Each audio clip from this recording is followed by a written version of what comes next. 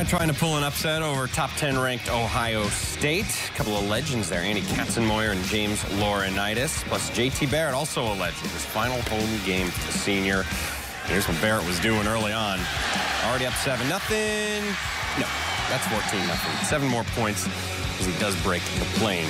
You know, Howard, we talk a lot about the importance of JT, and we talk about J.K. Dobbins, but Weber's still got some skill. Yeah, he's an outstanding back, is now healthy, and really adds a lot to this offense when he's in there. Mike Weber goes 43 yards. Here's J.T. Barrett again to Ben Victor. 11 yards out, 11 yards in. Touchdown. That's the 100th career touchdown pass for J.T. Barrett. Let me repeat that. 100 career Sounds like a lot. touchdown passes. Weather becoming an issue in the third quarter. He's 38-0. Dwayne Haskins is in the game, and boop, ball's popped loose. Amari Hayes picks it up. He's going 54 yards for a score, and the Illini are not going to be shut out on this day. It's 38-7 there.